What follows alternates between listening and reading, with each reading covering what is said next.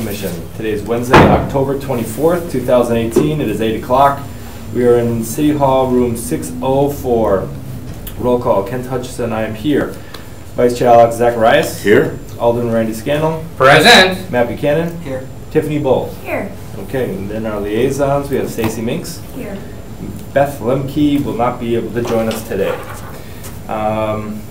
Is there a motion to approve the agenda? Motion to approve. Second. All in favor? Aye. Aye. Opposed? Is there a motion to approve the minutes from September 26th? Motion to approve. Second. All in favor? Aye. Aye. Opposed? Very good.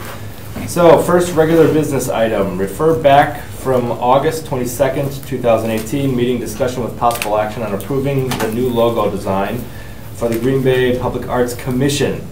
Is there anybody in the audience who would like to speak on this? Very good. I'd like to open the floor. Second. All in favor? Aye. Opposed? Very good. Okay, the floor is open. If you'd like to come have a seat, you can state your name and address, please. Full name. Matt Van Boomen, 600 James Street, apartment 108, Depew. Very good.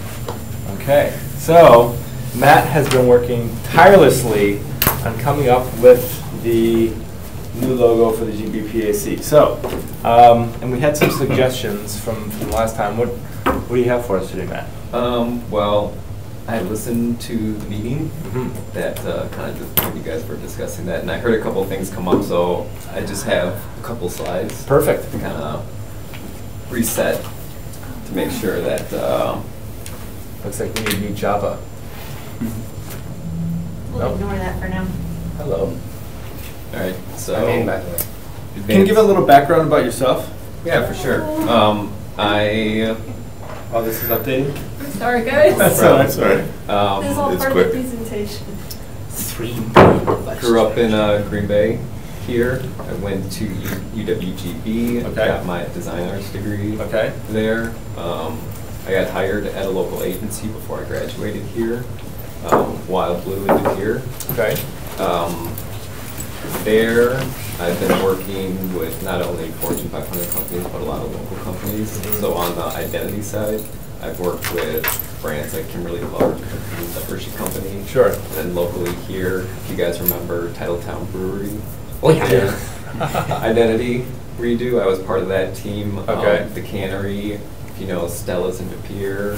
Also the Appleton Harley-Davidson dealership. Cool. So definitely have a little bit of experience in doing this, and like I said, I was talking to Laura, I found you guys, really like the mission and want to be part of it, and doing a little bit of an audit of your current identity, I thought could maybe use a little bit of cleaning up. Okay. And Great. looking at wanting to join you guys in some capacity, and I thought this would be a good way to introduce myself. Sure. Okay. Yeah. Thank you very much. Yeah.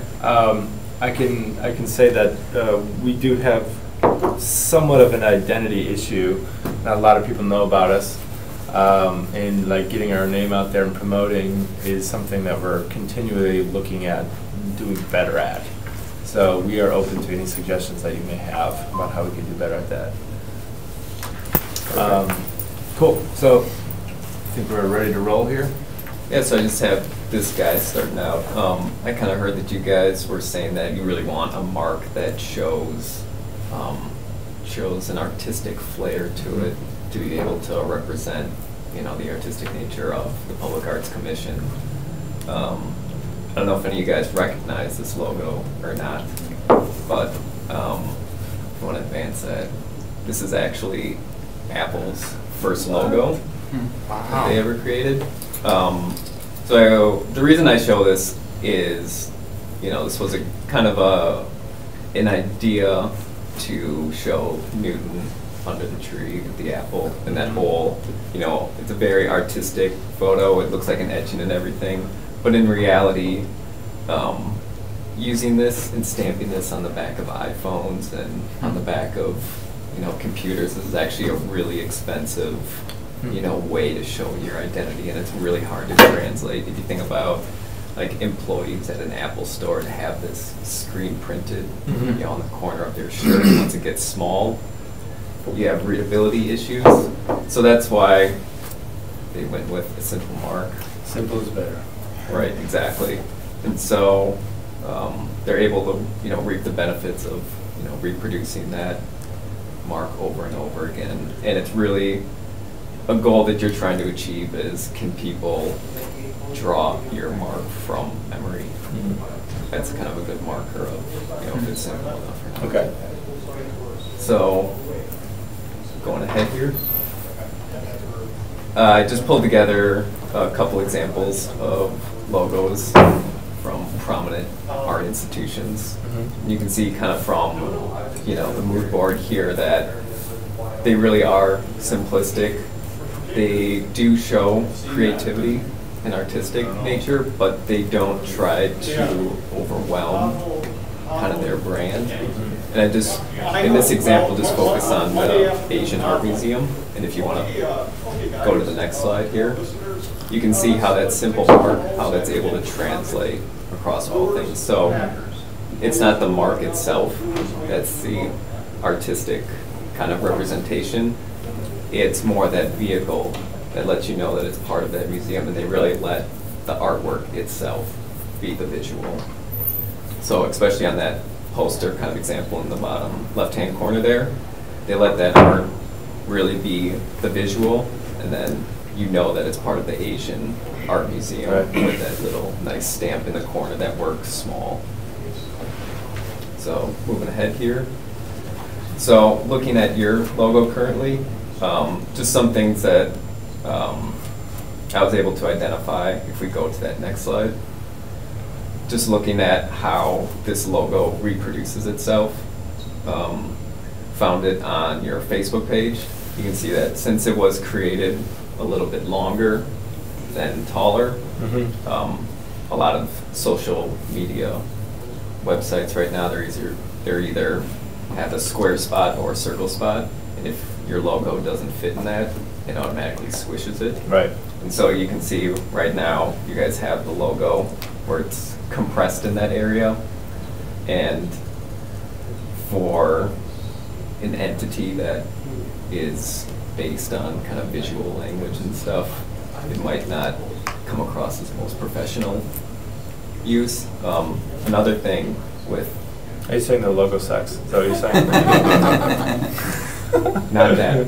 Definitely not that. Also, if you look at the example on the screen there, the green that's being used, that's a very vibrant kind of highlighter green. What colors, when you're reproducing them, they basically fall into two different realms. You have RGB color spectrum and you have the CMYK color spectrum. So RGB is normally used for screens, web kind of thing, and CMYK is used for printing. So you have a certain amount of colors that are in the color spectrum for RGB, and then you have a certain amount of colors that are in the color spectrum for CMYK, and they don't completely overlap. So you have some colors that will only reproduce on the screen, and then once you bring them over to print, they're going to completely dull down and you're not going to be able to get that color. So one of those that you're running into there is with that bright green. You can't print that with CMYK, which is the standard for commercial printers. Every home printer, that's the color spectrum that they use. So when you try to either print it or reproduce it, you're going to get a darker green that's not necessarily that green. So you're going to have your logo show up Looking differently across all different mediums. So that was definitely something to consider. Okay. So moving ahead here, so this is the mark that I was kind of working on, rationale behind it. It's ownable, confident. This option embodies the experimentation of all art forms. The mark's lack of a structured baseline communicates playfulness and approachability to the viewer. And then I created, then on the next slide, a little way of showing how that looks across all the different mediums. So whether it's large or small, even if you look on that Facebook example in the circle there, even though it's super, super tiny, you can still recognize that logo. And it's easily to translate from medium to medium. The colors stay consistent. So that'll help you out a lot, I believe. But It's very philosophical. any questions? So that's the original one. So we're not changing that one at all based on our. Right, I heard, Discussion? right, Okay. I heard about adding the Leo Frigo Bridge in there. My apprehensions about that is kind of the metaphor that it sends. If you Google Leo Frigo Bridge, the entire first page is basically about how it was almost the What biggest about- disaster in the state Yeah. history. But that's also an icon for Green Bay's identity. It's easily relatable. Everyone knows it. I'm wondering, the true, like, I take your point. I spoke with Matt a little bit about this yesterday, and we both, sorry, that Matt, not you, Matt. And we were saying that we wish we had a really iconic art piece. Because, I mean, a bridge is artistic, but it's architectural. It's not really our realm. We're in the arts. So if we had a super banging art piece that people knew, like, that's Green Bay. Yeah. We don't have that yet, but I could see that something like this could have the potential that we could add that piece in there eventually, once we find it. And it's not unusual for companies to go through transitions. But I think initially what we wanted to do was, speaking for myself, is to spell it out. Hey, here we are, Green Bay. You know, we literally put that information out there. And I guess now we're getting somewhat recognized. And I see this as a transition to that, you know. I don't know if it's going to be fluid or a work in progress kind of thing, but I like the idea of making a new transition. Yeah. We've had this one for 2 years, the original one. I mean, you don't want to be changing it every 2 years necessarily, Right. but other thoughts? Just one last thing. Mhm. I do love how Apple was able to create an actual symbol. So hopefully we'll find that symbol as well. I think that kind of sums up my sticking point, I guess, because this is, it gets the GBPAC out there, obviously, but there's no iconography really with it. Did anything pop out to you as potential icons for what we're doing? Yeah. The only other reason that I'm apprehensive about that is icons don't take on meaning until they're tirelessly, combined with that meaning. So if you think about an example like Target, that doesn't have an inherent meaning. Their logo of expect more, pay less. I can get fashion-forward clothes for my family. Another example, like the Y, their new logo, it's the letter Y. It doesn't necessarily mean get healthy. Mhm. We provide classes for the community.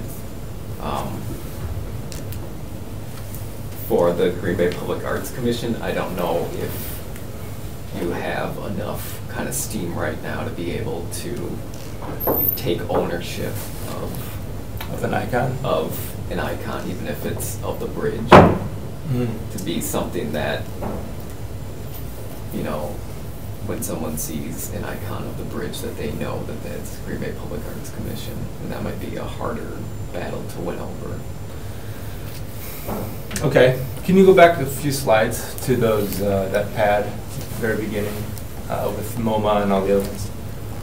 Okay, so like MoMA, that one is not interesting to me. The Asian arts one, where it's kind of upside down, that's visually, artistic in a way. The MoMA one to me is not. Also the SAM using negative space, like those are all, and they're not icons, but they're still, they're doing something. I guess the GBPAC one, I like it, but I'm not so sure it tells me art either. Like it's our acronym, but I guess when I saw it, no, switch back here. When I see this, so it's our acronym, but also the playfulness of the letters. I mean, you have some that are up here, some that are down there. It's spontaneous. It feels spunky. And But does it say outside art? of these meetings, I speak for you guys, and I think I'm spunky.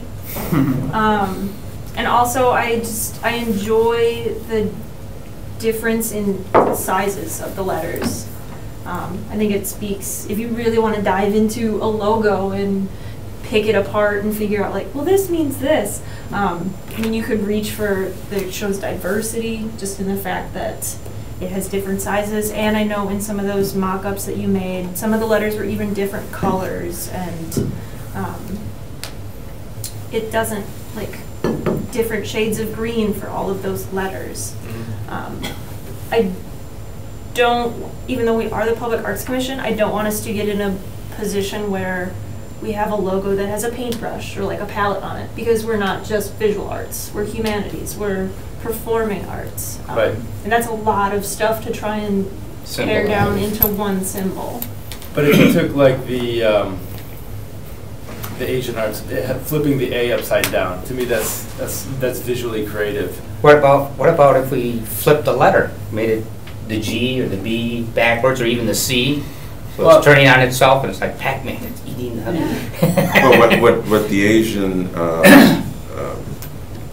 did was they superimposed it and they used it as a vehicle, as you mentioned. So you would be able to see the art behind, or in certain instances they superimposed it and you can see other art behind it. Right. You know what I mean? So I like that potential of being able to. Have that background. You know, Yeah, you flexibility. could add, the flexibility of adding, you know. You think about it like the mural that you guys just recreated. You know, that can turn into a stencil really fast, that you're able to automatically identify who did that. So then that gives us a lot of space, a lot of room to work with. So maybe we're talking about using the one that Matt's bringing, the logo, as a stencil that we can embellish onto. Because if you go to the logo as it is, even the green, I'm not crazy about.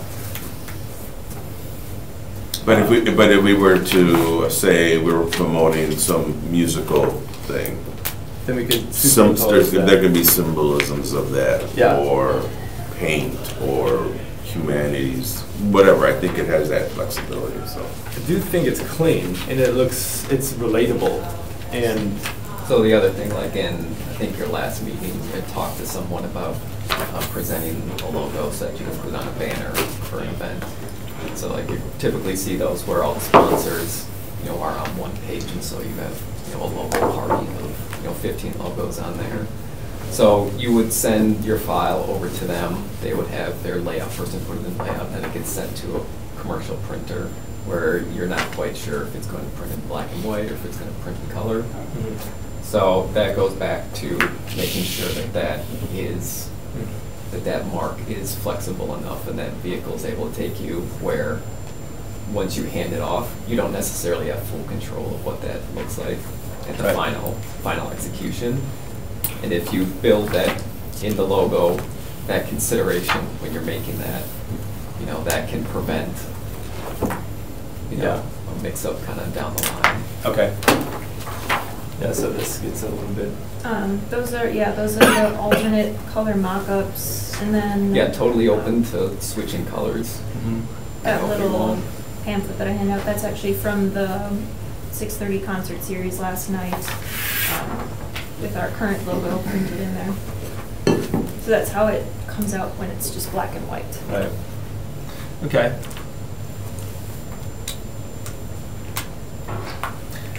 I think it would be cool with like, I know this is just one discipline of the public arts, but just like a paint on the background.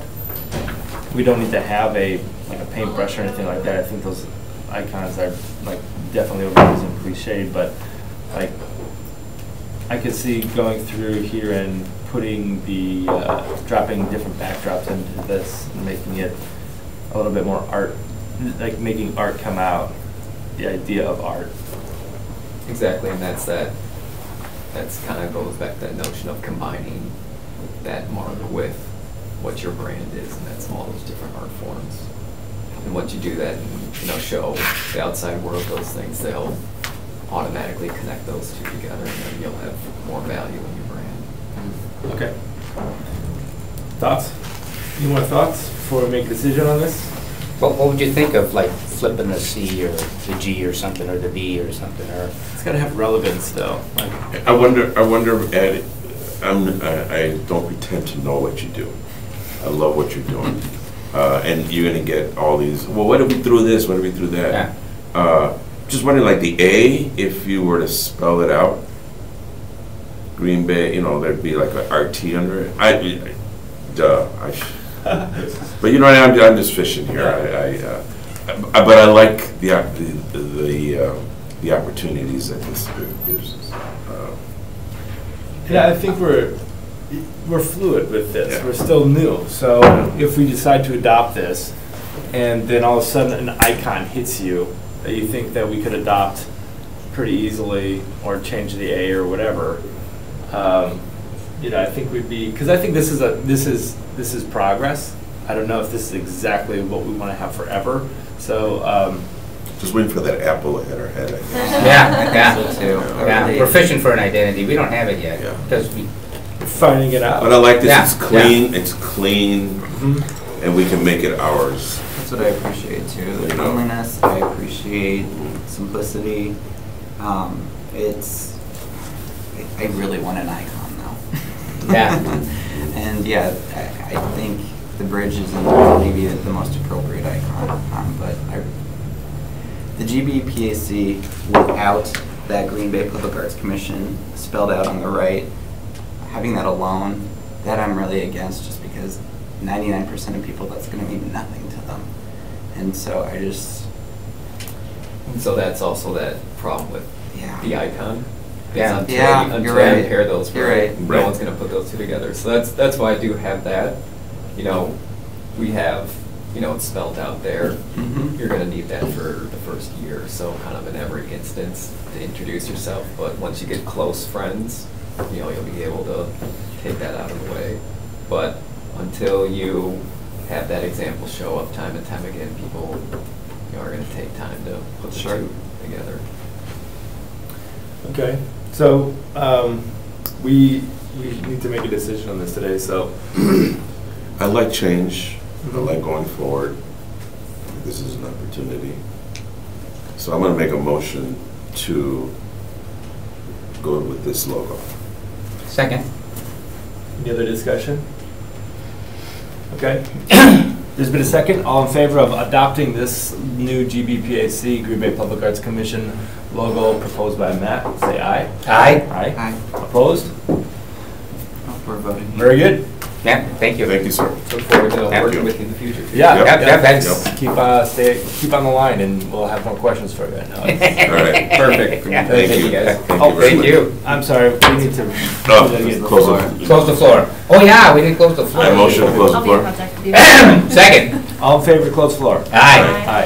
And then Opposed? Hey. Now motion Okay. So Motion to to adopt. adapt. Matt's proposal for the Second. Yep. All in favor? Aye. Aye.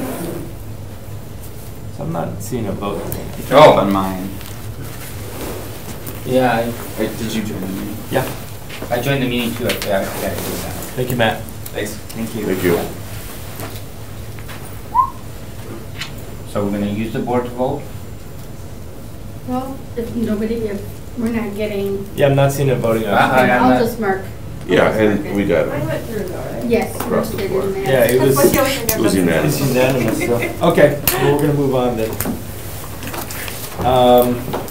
Item number 2, referring back to September 26, 2018, discussion with possible action on the annual grant program application from the CP Center. So, can I get an option or a notion to open the floor? A motion to open the floor. Second. All in favor? Aye. Opposed? Very good, the floor is open. Anybody want to talk about this project? I am really just here to be a sounding board for any questions. Okay. Laura mentioned that you guys were, I'm sorry, Callie Sherman. And your address? Yep, 223 Broadview Drive, Green Bay. Thank you. She mentioned that you guys were going to bring it back up for discussion, and she said that you kind of had explored some different options. I had emailed Laura. Initially we had talked about the potential for moving that sculpture off-site into a Green Bay location. Had emailed Laura with some of kind of our team's thoughts on that, and that yes, we would love to explore that, but that might, warrant some additional funds if possible from you guys.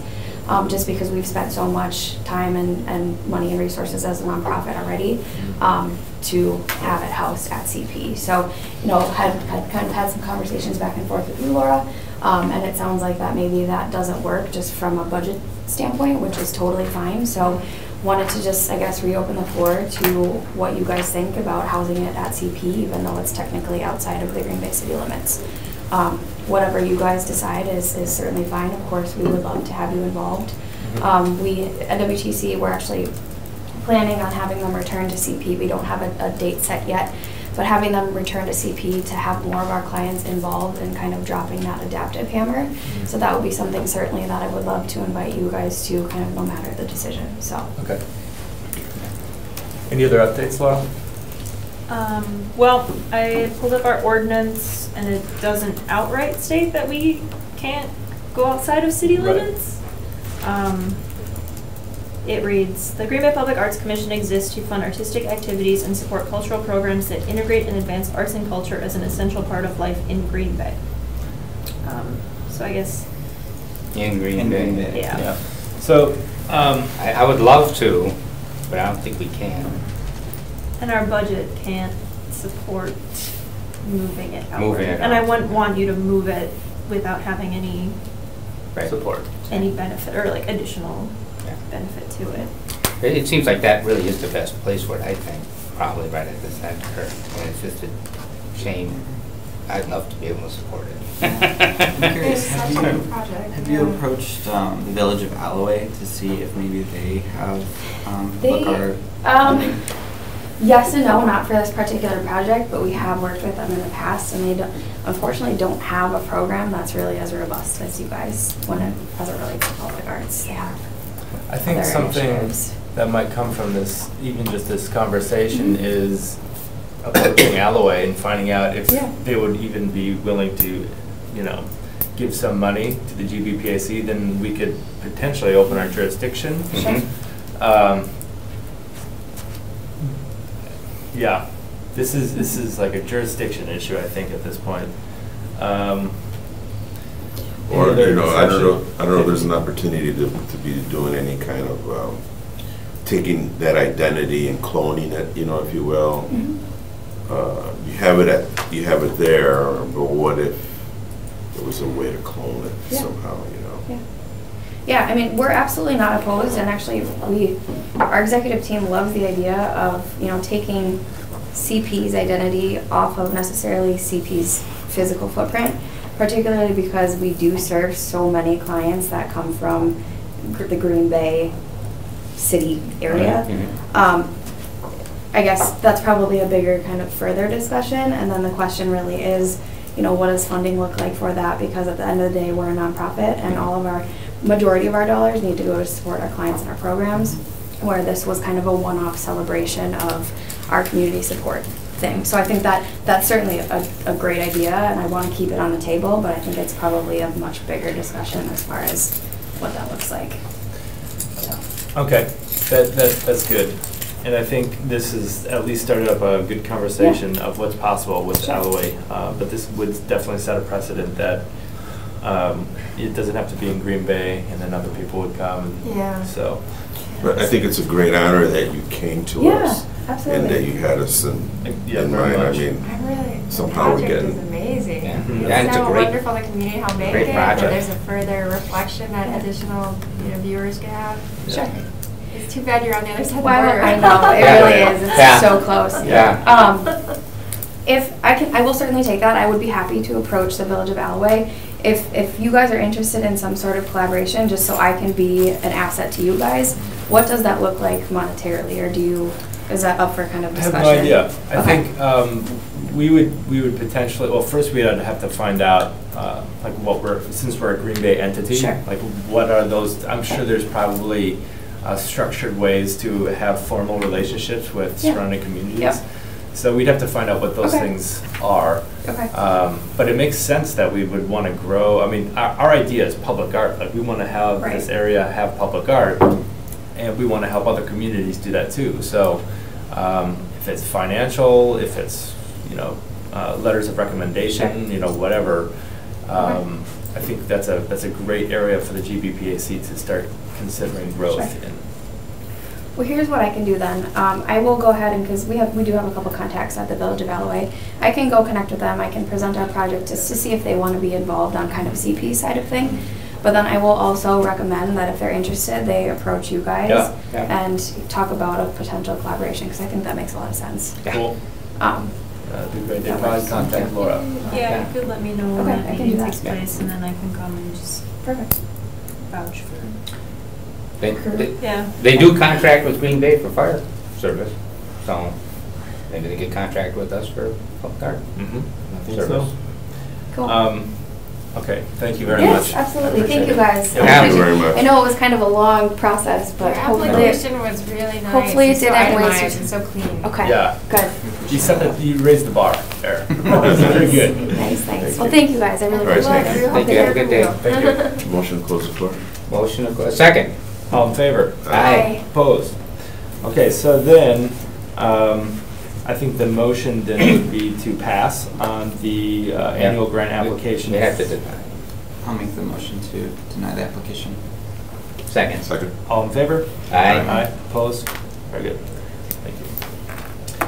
Item number 3, discussion on filling the liaison position and commissioner position. So, just wanted to have a formal discussion here that Tiffany, unfortunately, will be leaving our team in 2019. So she'll be with us for another few months, and we're thankful for that. Thank you for Congratulations. having me, and thank you. Yeah. So she's gonna have her hands full. So at this point, I'd like to entertain any ideas. There's a few people that I'd like to talk about. And if you guys have ideas of other people, let's talk about that now.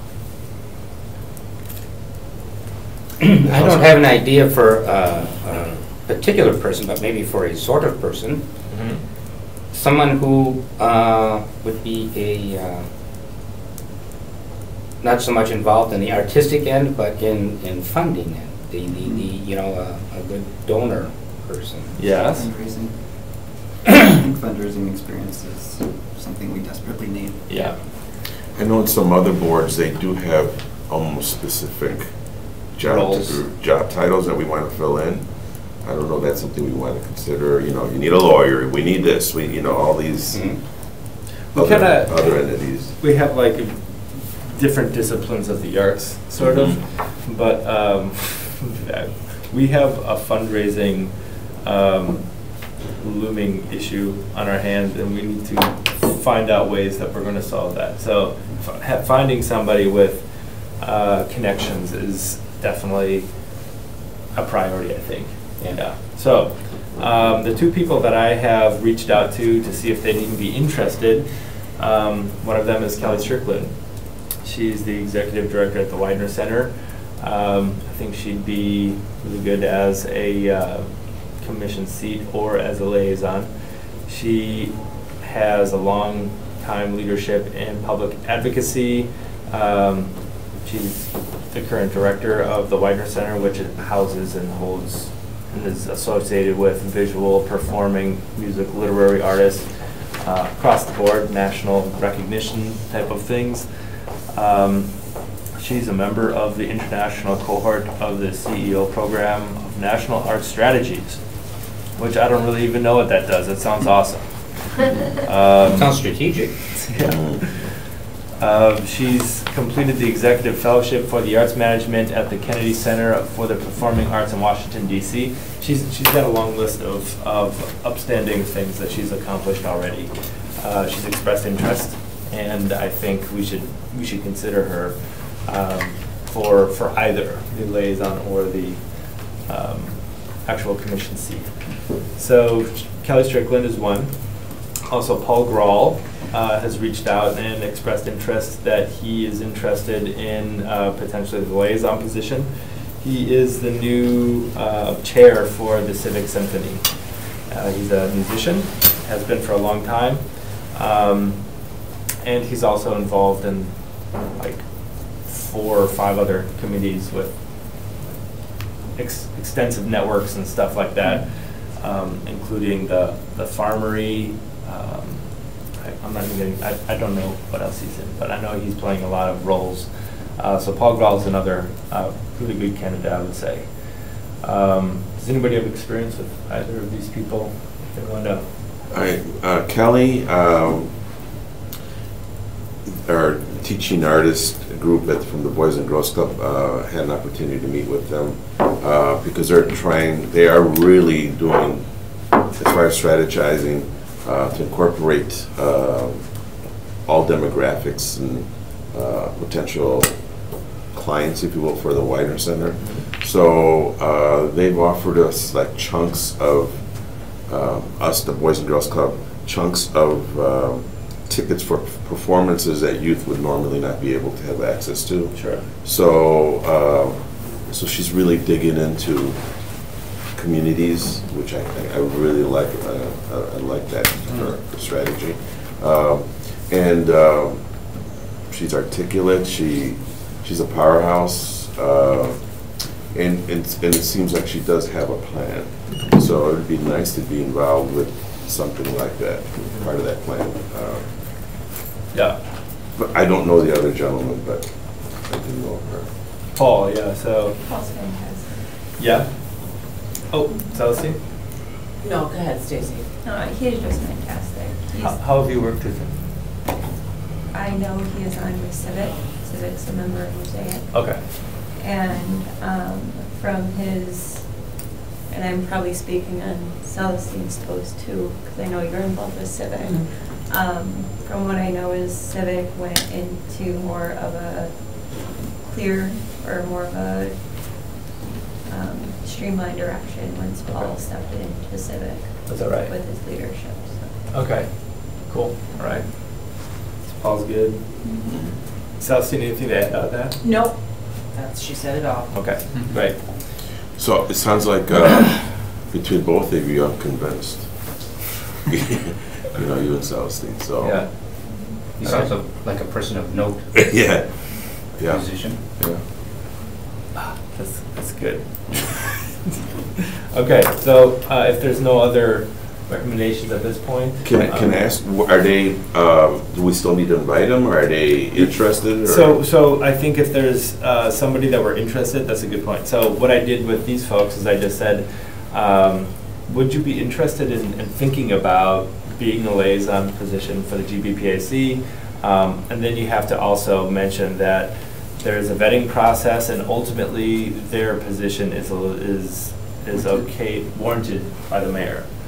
So that's not Right. entirely our by the council, decision, I'm but assuming. yes. Yes. So there, essentially it leaves the GBPAC as a recommendation. Then the common council confirms with the mayor. So that's how, if you know somebody you think that would be good, reach out to them in that fashion, and then we'll talk about them in November, December.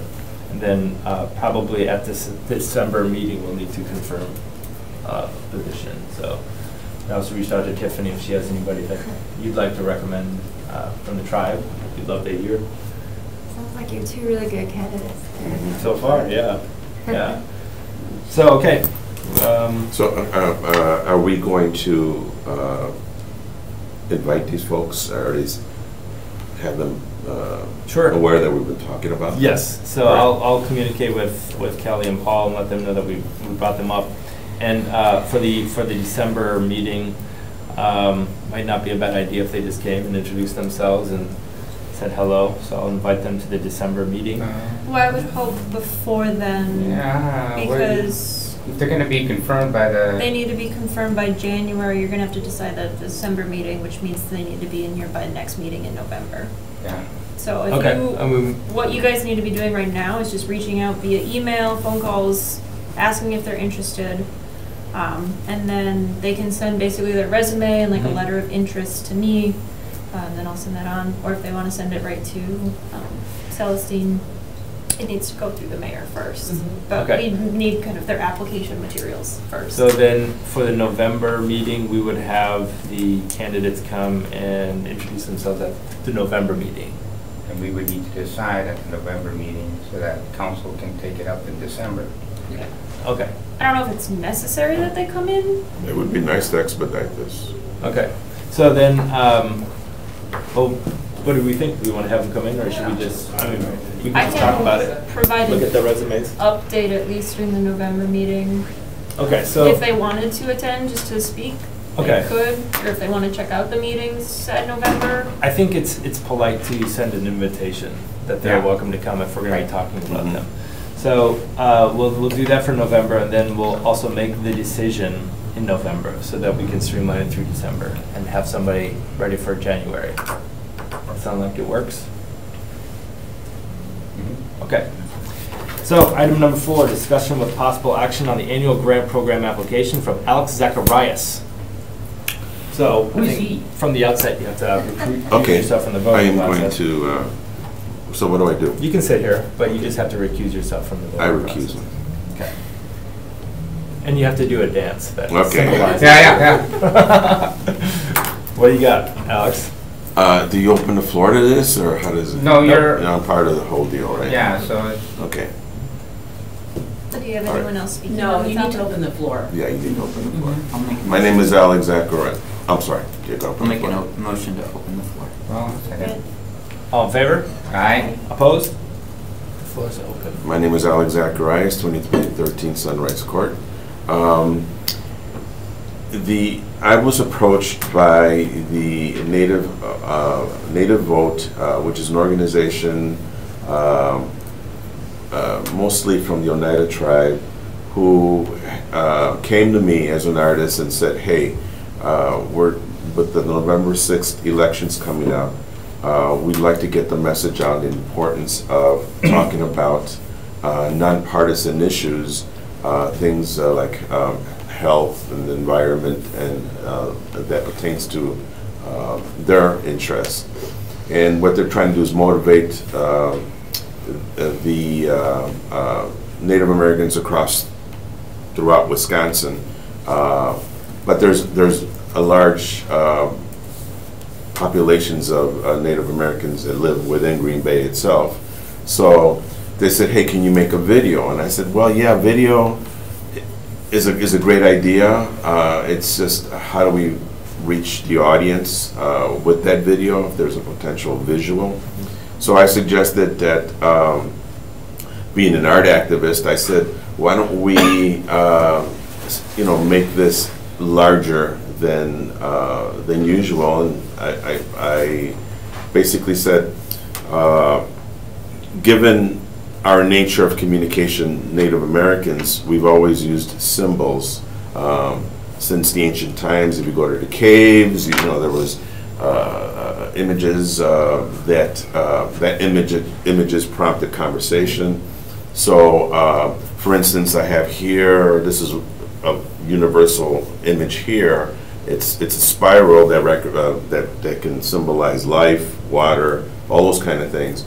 So the idea is to superimpose these kind of images onto a wall. In this case, we met with the Neville Museum, and they loved the idea because it's art and messaging. It's got the humanities and art involved. While that's superimposed on the Neville Public Museum, there will be folks representing the organization there to answer questions about, how to get registration for voting, why it's important for voting. But again, in a nonpartisan way, it's more about what are your issues. Let's talk about it. Just to start a conversation, just to get more people motivated to go out and vote by November 6th. So the idea is to have 6 events. One is actually starting this week, Thursday.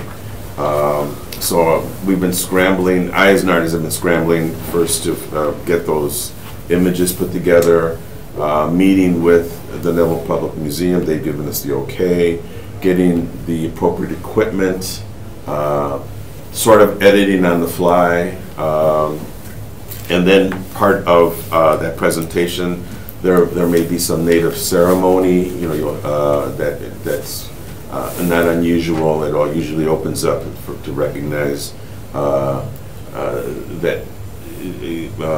to recognize the natives that were part of this land. So acknowledging that conversation. Within the state of Wisconsin, there's over half dozen tribes: Potawatomi, Oneida, Menominee, Stack. I mean, they are mobilizing, which is kind of interesting. There's a national mobilization via social media. So what just recently came up was that we would be doing sort of a live Facebook reporting of what's going on in Green Bay, what's going on in different parts of Native nations, just to have this conversation. Hey, we need to go out and vote.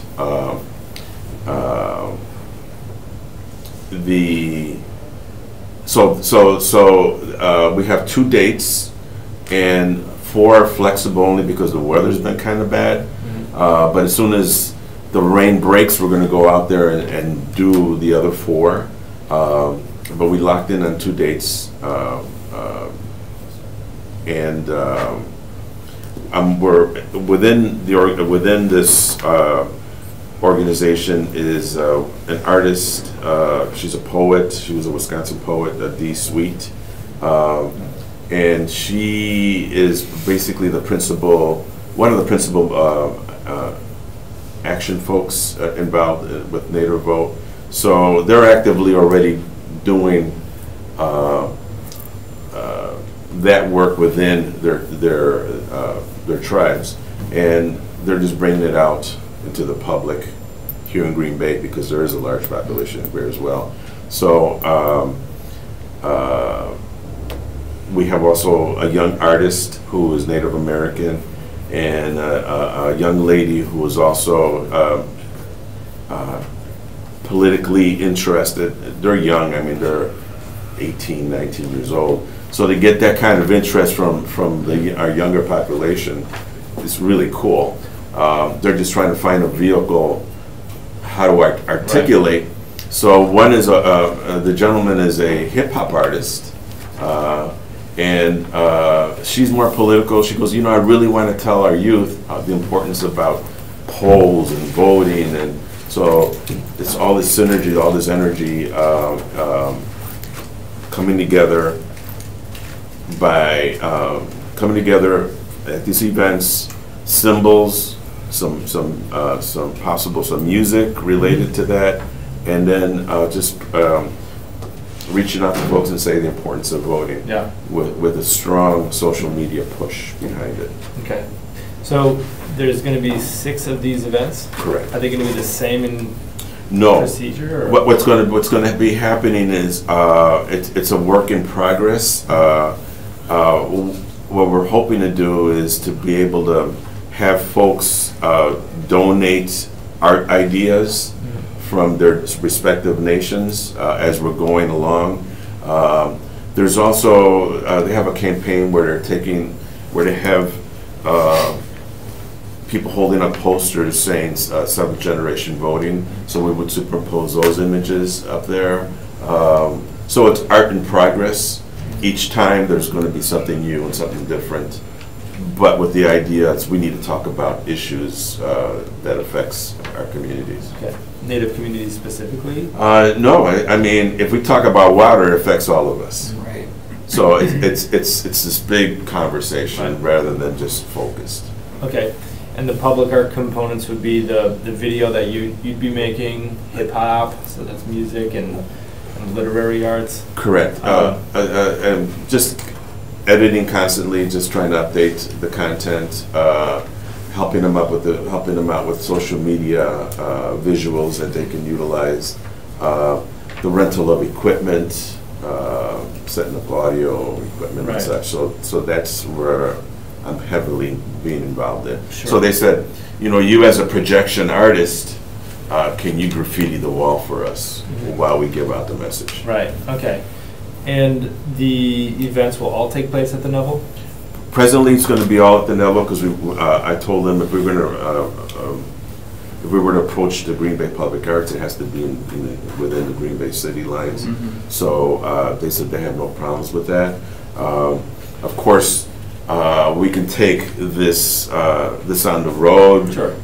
but for the purposes of this project, it's right now, right here within Green Bay city lines. Okay, and so it would be projecting on, do you know which wall? Yes, the wall facing the river. The river, oh, the river, okay. Right, so that hopefully it can be seen from the other side of the river. You're driving by, hopefully, it'll bring awareness, it'll bring a conversation.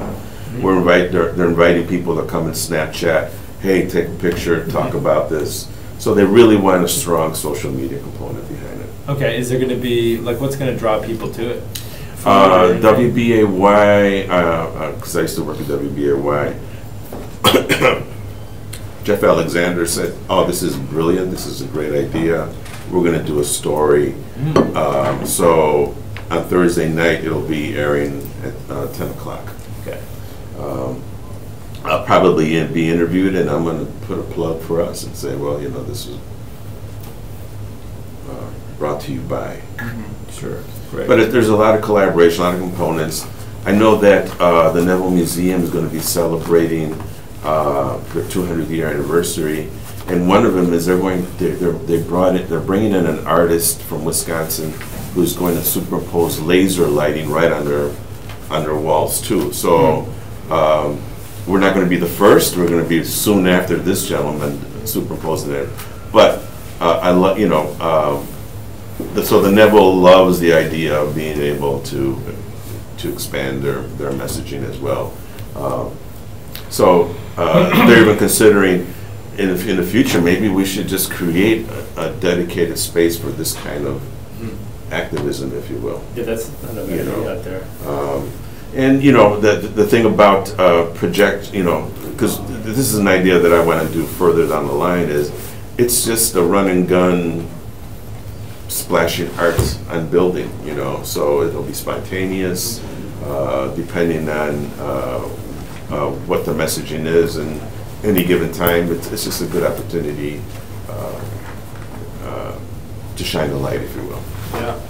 So there's going to be the projection, there's going to be an introduction by some live people, but is there going to be other live art happening there, like performance art or anything like that? Well, as far as there will be performing art, but for the most part it's going to be, it's not performance, there'll be some native drumming, there'll be sort of traditional opening up of ceremonies like sage, burning.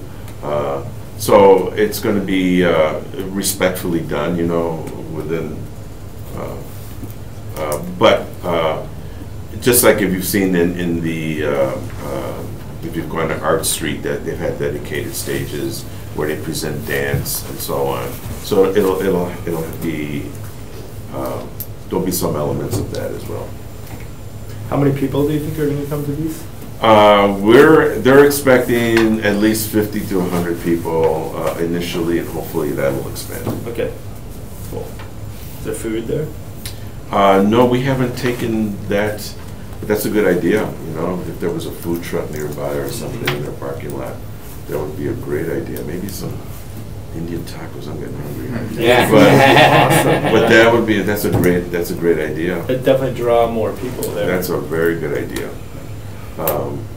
But again, they're really focused on art activism.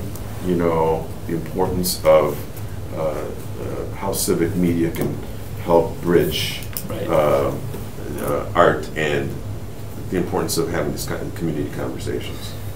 So does everyone understand the concept and what's going to be expected? Any questions? I have some questions. Mhm. Do you see? So you said 6 events. Do you anticipate this all happening before Election Day? Yes. Okay, so that's just. Yeah, it's a build-up. weeks away. Each time there's a build-up. It's because it's November 6th, we picked the number 6. So six okay. events, Okay, you know. great. So you estimate roughly about 50 people per event? 50, and that's physically, and hopefully, we don't know, hopefully what our reach would be Right, 'cause via this will social. be online as well. It'll be online as well. So, And there is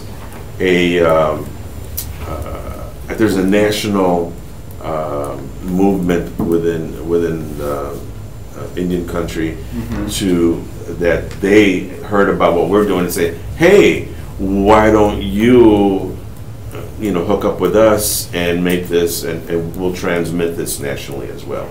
So that's what they're hoping to do. it's a get out the vote kind of effort. I'm just curious, maybe this is a question for Celestine or Laura, is there any concern about the GBPAC funding anything of this kind of political nature? So as long as it's not a nonpartisan message, I mean, voting is a nonpartisan message. Yeah. Well, you would think it was, it's not. Really? No. Look at what all one party has done to throw obstacles in the way of voting. Sure, absolutely. So they do not view this as nonpartisan, unfortunately. Because I love the idea of art activism, and I'd love us to be involved in that, but I really am worried we are going to piss off a whole segment of possible donors. Well, we can look at it that way, or we can look at it as rather than pissing them off, it's going to open up a dialogue. Nah, I wish. I'm seriously. No, I've been involved in this in a long time. I've done voter registration and everything, and it is really unfortunate. You would think it'd be a nonpartisan issue, because when I registered people who told me they were going to vote Republican. I didn't care. I believe in democracy. I believe in the process. Even though I belong to the other party. Right. I believe in that dialogue and all that. It's not. There are those who do not believe in that dialogue. They believe in their own power. They believe in making their power permanent. They believe in. So you think this would muddy the waters, and this would potentially shine the GBPAC in as a part in a partisan light. In the partisan. Unfortunately, I really do. I hate it. No. It's good. We have to be conscious of that. I totally Yeah. get it. I totally get it. And because I love the idea of art activism. I think that is way cool, but I'm really hesitant about us getting involved in it. I think we will piss some people off, and I don't know how many, because we are a very polarized society these days, and it doesn't take much, and I don't know how much it would snowball. I remember sitting with the Chamber of Commerce, and we try to present the idea of putting sculptures out. They knocked it down right away. They said, no, well, why are we wasting money on art? Why are we doing that? Because, some of the art pieces may have connotations. Today we have sculptures all over the place. So we can be in a safe space, or we can be in a brave space. I don't know. You know what I mean? But art is always going to provoke. Right. That's true. That is our mission. We can entertain, but I think art should speak to important matters. No doubt we're probably going to attract negativity. And I think we're probably going to do the opposite as well. So I don't know if we're too early on to take on something as major as this that might affect us negatively, or. Is the message at the event going to be just vote? Yeah. That's all it is. Is it going to be vote for No. particular issues, stances, No. politicians? It's just go out and vote. again, that youth are stepping up and getting interested. Oh, what's this voting thing about? You know, it's just having those conversations with why you need to be out there. So we need to decide if this is something. Because even within the tribes, yeah, you know, they're separated even within the tribes. I mean, you know, they've got their Democrat, you know. Right, but you know, there's data out there that there is differences, but generally, Native tribes vote Democrat, and Republicans are well aware of that. well, this, I think, you know, would we be pissing off people that are potential supporters of the GBPAC, or are we would we potentially be pissing off people that don't care about us anyway? I would think we run the risk of potential donors, because I would think there are many deep pockets that tend to vote Republican.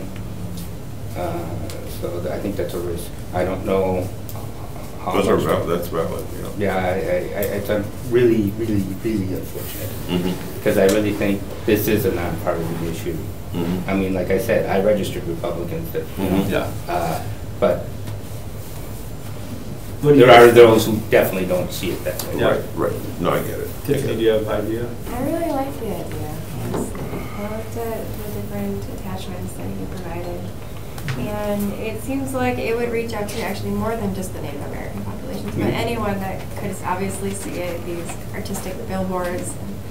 And I think you guys made a good point, though, that this could, if you have donors that are, I guess you'd really need to know who your donor audience and your populations are. Right, right. Yeah, so we'd be running the risk of making ourselves vulnerable at the sake of, you know, participating in this thing that is pretty cool, frankly, and to a pretty good extent having a lot of public art involved. So, what do you think? I'm really having a hard time with this one. I don't know. Laura, you recommended approval subject to minor technical revisions. I'm curious, did you have specific technical revisions to recommend? No, I just put that in so that way, Okay. so you guys generally have revisions and stuff. I know I can't vote on this matter, but Your recommendation is to approve. the recommendation is to approve because, well, I'm hesitant now because Randy's brought up a very, very good point. I think just looking at our mission of creating public art, and public art helps shine a light on diversity, and it helps showcase our community. And I don't think, not that we haven't been sponsoring great projects already, but like we haven't really focused on this aspect of our community. And maybe that's something that we take away from this today. Maybe we don't help out with this specific voting-centric project, but maybe we have something down the road like that focuses on Native culture and has it incorporated into maybe the what's the word I'm looking for? Well, I love making that connection with Yeah. Native. I love doing that, and I love the idea of, you know, activist art. I really do. Yeah. And I think art should be activist, but I'm really hesitant, especially now. And I was hesitant as well. Throwing our hat in that. That's why when we went to the Neville Museum, who are just like represents the whole community. Right. I felt that if they had a buy-in, then they would be speaking to the broader community as well. So they felt like this was important, or an opportunity for them as well. So they weren't worried about any negativity because of the potential being the opposite. It's like, okay, this is sort of what we do anyways. You know, they represent all communities within the four walls, if you will.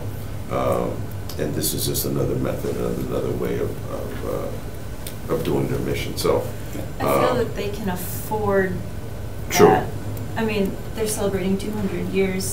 We just turned 2 this month. Yeah, yeah. Yeah, yeah. And, We don't- and Yeah. they're not really putting any money into it, are they?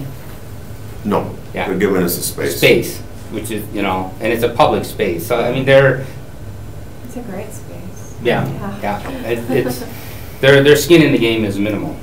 And they do have, you know, they do have a long history, and so they can, you know, they've got a lot to bounce on. So Yeah. the issue comes down to, this is going to be a voting issue. We're talking about representing, because the Public Arts Commission also represents culture. Yep. You know, it's art and culture. So It's a tough one. if we're talking about leveraging a group of people that really represent the culture of Green Bay in the context of voting, I mean, it's definitely a weird place, but I think we're advocates for culture and art. So I think we'd be advocates of supporting any cultures that are in Green Bay in whatever, even in terms of, maybe even specifically in how people vote. Like, we want to make changes in Green Bay. We want to see public art and culture represented more in the public right of way. So I'm going to be in favor of this, and that's why. But I'm wondering if there's room to you're asking for $1,000. Do you need that much? Like, or is this? He's asking for 15. 15? Oh, 15? Okay. Yeah, just the rental equipment alone for 6 days, you know, it's almost, actually, I lowballed it and it's a little higher. That's a lot of money, I It's, think. yeah, it's 200, so it's like 200, just for the equipment, $200. Mhm. So times 6, Mhm. it's 1,200. It's 1,200. Have you tried to get that donated? Yeah, but with such short notice, it's Yeah. like, you know, it's like this is happening right now. It's, well, you know, you can rent it, and I'm like, okay, thank you, Yeah. you know.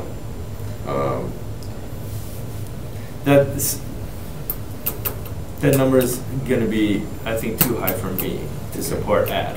But, you know, if we could support maybe 2 of the events or you know, 3, then I'd be more like 600. I know it's not what you're looking for, but. Well, I think more important than the money is just acknowledgement, support. Mhm. You know what I mean? I would be willing to That's- vote that for sure. That's more important, is that whenever, like, we just had folks approaching us, you know, it's a, for us, it's we're starting to be noticed. Right. And for a closed culture, I don't want to say closed, I don't mean to offend anybody, but you know, the nations, they too tend to be insulated.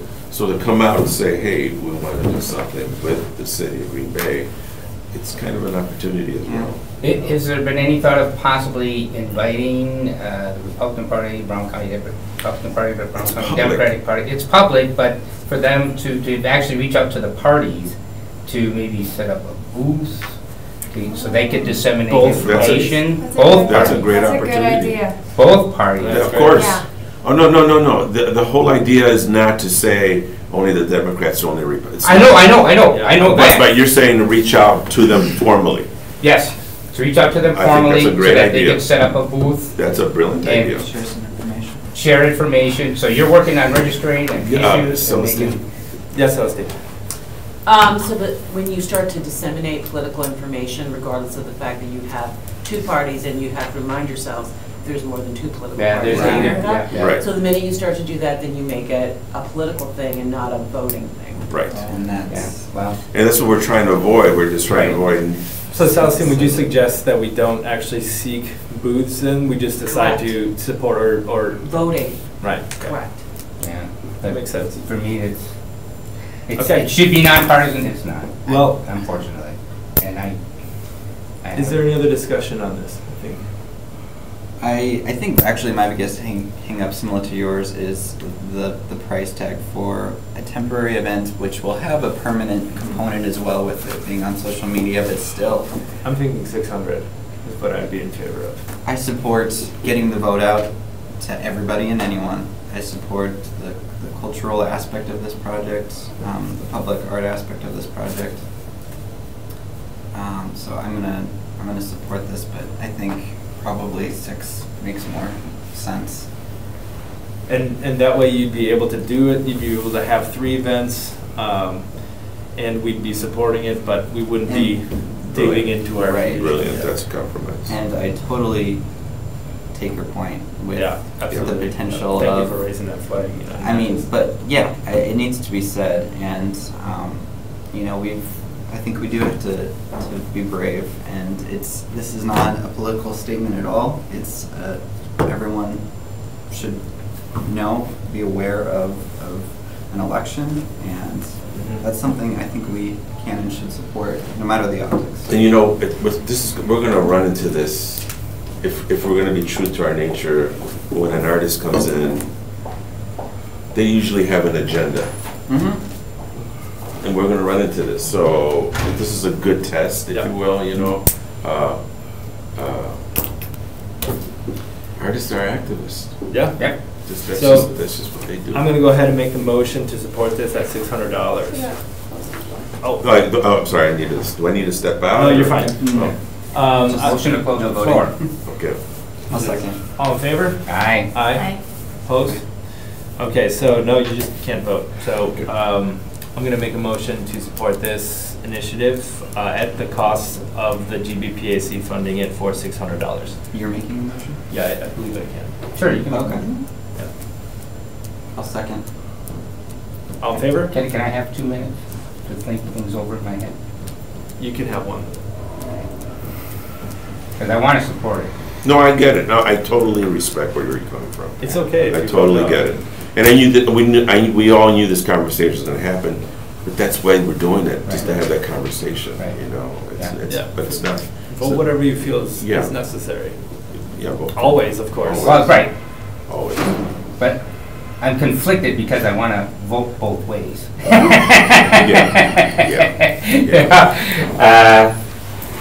I just want to resolve that conflict in my head. You brought up a good point. I'm so concerned if it's going to put a negative light to our organization, then I wouldn't want that to happen. You know what I mean? Yeah. But at the same time, if other communities can come to us because they know they can come to us, that's an opportunity. Yeah, and I really like that. Yeah. And I think there is always a civic component to art, you know. But this seems like it's more the opposite, that art is the civic component. The art is the component to civics. The emphasis is civics here, not so much the art. And unfortunately, these polarized times, Yeah. Okay. I think I'll vote no. Okay. So that would be 3 yes and 1 no. We need to do we need to do it on here? No, that's fine. It's not working for I'll me. mark it. Okay. Okay. So the item passes. Did it? Did we 3-1. 3-1. Oh, well, we didn't really vote. I mean, you just. We did. Did we? Did we say aye and nay? Aye. And you took No. I mean, Okay. Yep. Okay. You voted no. Okay. Thank you. Thank you very much. Yeah. Okay, next is Chairman's reports. So, I have a few things to report on. We had a very fantastic last couple of months. The GBPAC was a part of multiple public art initiatives that were successfully implemented recently. Rusty Wolf installed his awesome, great sculpture that is on Walnut Street and went up successfully, and it's beautiful, and I've already received positive comments about it. Casey Early Krieger's project for the Unhinged event was successful and is still outside the Old Fort Square on Broadway, and is in the process, the 2 wood panels on the inside are in the process of being further decorated by the artists of Unhinged, and will remain on public display until January. Bo Thomas's pyramid project was successfully completed as a public art performance, and it stands as a visual art performance. And that is now across the street of the Neville Museum at Light Park. That needs to be moved. Okay. I thought I was under the impression that's where it was going, because it was already. You guys decided to put Casey's piece there. So it can stay there now, but when Casey's piece is done, that needs to move to Irwin and East Shore. Okay, well, maybe we can have that seated. Unless you guys vote to change it. I think we'll probably do that. Because we already put the wood in over there, so. Okay, so Bo's piece is up, and it's great. Also, Unhinged was awesome, and that was, that we had a couple public art performance pieces at the actual event. Music, visual art, and performance art were all happening outside of the event the night of October, what's the event, 96th? Yeah, gosh, it's been a while already. So we had a great month, and I just wanted to commend everyone's efforts. We're doing fantastic stuff, and we're boosting public art in Green Bay. So I just want to acknowledge those things. And I think that's all from my reports. Just a lot of great stuff. Oh, also funding. I think we should consider. We should still be considering who can help us out with funding. Laura and I have some chats. That's still on our. It needs to be on our periphery because things are coming up. So, I'm wondering, as far as I'm noticing performances to fund orgs, like have 5 bands come out. Hey, we support the Green Bay Panic, all the money. I don't know. You know, using events. I'm wondering if the Widener Center can dedicate an event day for us. You know, where we were to approach them. We haven't tried that yet, but I'm sure we could probably. How do we beg for money? You know, yeah. But in an artistic way. Right. You know what I mean? So I guess I just realized there's a fundraising update on here. Yeah. So were you going to be doing that? Yep. Can Okay, I add so one thing to your coordinator's report, or Yeah, checkers report? Sure. Can you just speak on the progress of Embark? Sure. So Embark is, we have a new date for installation. That's December 19th. And we're in the fabrication phase right now, and it's going very well. The foundation is going to be starting this week. You'll be seeing the location on North Washington and Northland Avenue start to be getting demolished. And probably by the end of this week, if not early next week, the actual new footing will be poured, and we'll be taking one giant step towards the fruition. Yeah. Question. Isn't that the site that there's possible new development on? I don't hear that right now.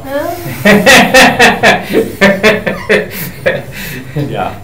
Getting the site specifically located in that place was not easy. So, like, if we're going to move it, then we're going to move it. But right now, this is where it's going. Yeah. Well, hopefully, if there's a new development, maybe it can be done with it there, and they'll want it. That's I would true. want it. Yeah. I don't know if construction-wise if that's a problem. I don't want to damage it. Part of the RFP for the development of that site included 1% requirement of the budget to go towards public arts, so I'm pretty sure that that could potentially fund a relocation of that piece. Did that pass? Did that go through council, or we put The RFP? It was just that specific one. Oh, just that specific Yeah. one. Okay, I'd like to do it on all. Yeah, just that particular. Okay, right. Yeah. Kind of Percent test of run. yard hasn't been established necessarily. Still working on that. Yeah. Yeah, it's going well, and I'm not going to let anybody see the pictures yet. Yeah, we have a meeting later today. Yeah. Be good? Yeah, that's good. Okay. In my coordinator's report, so I had some attachments in there, just so you guys can see that I actually am doing stuff with my time. I think the first thing on there is the soup application. I submitted an application for soup for vinyl wrapped transformer boxes. It's pretty low hanging fruit as far as public art is concerned. I should be finding out the results of that this Friday. And then if we are selected to present, I'm definitely inviting all of you guys to come attend that event and please vote for it. Yeah. So I'll keep And you, bring your friends and your family Right. and your family's friends and your Yep. friends' friends and your cousins and your third cousins and yeah. When do you think that's gonna happen? When the final would happen, or? Yeah, when we have to show up. It'll be November 6th, I think. 5th or 6th. I think it's the day of soup. the day of the election? Isn't it? It I is. know. I think it is. Yeah. Yep. Yeah. Really? It's- I didn't catch that. That's not good. Well, maybe it'll be good for us if we can rally around people. Everybody else will have their group vote. Just vote early, I guess. Vote early that day. And Yeah. Come to the event. Vote early, vote often. Cool. Yeah. You can vote now. That's right. So I got this it on is my hand. recorded. So you can vote now in the clerk's office, Monday through Friday, business hours, 8:30 to 4:30. Mhm. Thank you. And then the next part on there, I just kind of dipping our toes into researching sidewalk poetry. This would be a collaboration between departments, working with Public Works, since we repair sidewalks every year. It's a thing that we have to do. So why not incorporate some art into that? So I reached out to a few communities to get their input on their system that they do. I'm still waiting on some actual numbers, but it sounds kind of like this. The concrete stamps would be between $200 to $500 to make the stamp, but you can reuse the stamp, so we could essentially get 5 stamps or something to start out with, and then from there we could place them multiple times throughout the city. Who makes the stamps? There's many companies, so figuring out which one we would want to go through. I didn't get the name from Appleton just yet, but Appleton does this program, and I've been looking at St. Paul. And, Cool. So it's adding poetry into. Pressing it into what concrete? Yep, so That's it would cool. be, it wouldn't just be painted on or anything like that, it would be actually part of the structure. Right. I wonder if they can do graphics too. They can design like imagery. I think it's very simple imagery, nothing too complex. Couldn't the artist just go and when the cement is wet, just take a I know. stylus and too. Put their hands in there. No, just put our logo on there, you know. Oh, yeah. We're trying to get our name out. So those are the two kind of big things I've been working on right now. Also, this past month, we finished the mural on the side of House of Homebrew. So that is now done. It's beautiful. Yeah. Good job, Lynn. well done. Thank Good you. work. Thank you. I'm glad it's and yeah, we're 2 years old this month. So that's exciting. And I guess I'm just gonna roll right into the fundraising part because Yep. that's also Well, part of this. before you do fundraising though, how are we doing on insurance? What's the scoop on? Insurance. So Celestine and I, we talked with Nate. Who's We Nate? can. Nate Frumming is the risk manager. Oh yeah, sorry. Can you help me explain this? Because Sure. it's explained to me every time, and I get it, but then I get the basics of it, and I'm like, we just need this, but it doesn't. Sure, It doesn't I'll give come a up. full picture. So, what we would need to do is for the rotating pieces, the permanent pieces are easy, we can incorporate those into our insurance, the city's insurance policy. The rotating pieces are more difficult because they don't belong to us, they belong to the artist. So, our deductible is $10,000, which would apply to anything. So let me give you an example. The flood that happened on the east side due to excessive rain, one of those flooded areas was Ernie Wolf Fire Station 5. And so there was water all the way up to the door jamb in the basement. Our deductible for that incident is $150,000, if I'm not mistaken. So just like any insurance, you have to pay your deductible before your insurance kicks in. So likewise with the rotating pieces as well as any permanent pieces that belong to the city, slash PAC, we have a $10,000 deductible. Now, the way that we need to work this is that we really should not accept any rotating pieces that are worth $10,000. We can also, in the contract, say that your piece is worth $2,500, $3,500.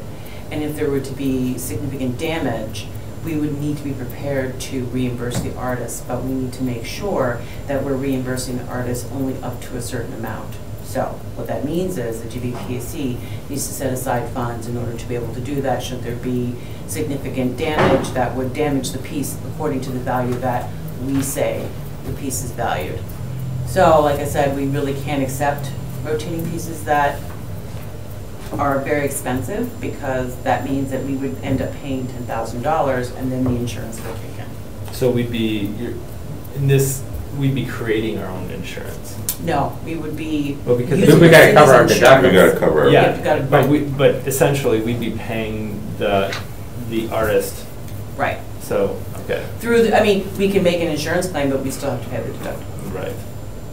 So, are we able to seek insurance outside of? No, we've been around and around this. We can't, like, because. No, but in terms of general liability, meaning that if someone were injured on the piece, the city can cover that. It's the damage to the piece. Mm-hmm. So, no, we've been around and around this, and we cannot. Okay. That's too bad, because. Unless the artist takes out insurance for herself. Yeah, that's the reason. If they signed, I'm sorry. That's the reason that 2 of the 4 accepted artists backed out, is because of this. Because they don't have the insurance, and that our insurance, so essentially, we would have to pay the damage of the damage to the piece, not the general liability if someone were injured. Mm. Damage to the piece. So, yeah, so we don't have these insurance, or we don't have these pads insured then? No, and the way that we don't have the art on the pads insured. Yeah. The pads are insured. Yeah. So the art is the important part. The art is insured, but we would have to reimburse the artist for. So right, let me just be clear to answer your question, Kent, more specifically. Yes, if the art were damaged, the GBPAC would have to pay the damage amount to the artist. Right. So we need to make sure that that value is a value that the PAC can manage. But that's not insurance, though.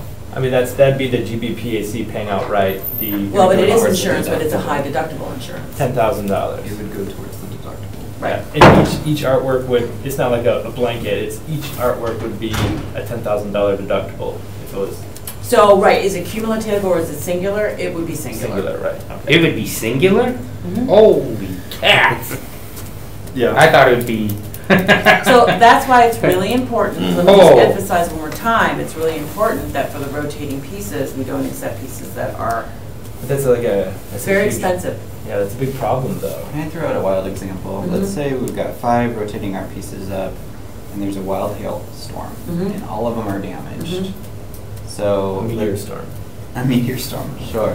So it would that be one incident, or would that be 5 separate incidents? So, that's really a question for our risk manager, Okay. since I'm not an insurance Yeah. expert. But we think that this is the way that we can manage this. Now, if insurance is too much, right, then what we do is we can acquire those pieces, but we would still have a $10,000 deductible.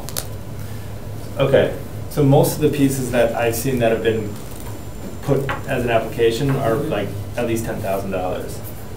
So we'd have to turn them down, or we'd have to have that artist would they sign a waiver that says that the That the green base are value of the liable piece or not is, for the liable? purposes of the rotating program, $2,500. I mean, here's the problem with, Laura and I, a year ago, had a conversation with one of our insurance providers, someone who provides a different kind of insurance. We have CIVMIC, and we also have other insurance companies that provide insurance to the city. And the problem with art is, what is the value? The value isn't only just what the artist says the value is the actual purchase price. So if the art isn't purchased, then the artist has an argument, well, this value for the piece was this before it was damaged, and then the city has an argument, but no one bought the piece, so we don't know how much that's worth. This gets into a very complicated gray area for the rotating pieces, for the Annual? permanent pieces, Yeah. permanent pieces. That's a little different. And also those permanent pieces are a little bit more valuable too, so. Okay. I don't understand how the insurance can't be a blanket for the city. With a $10,000 deductible.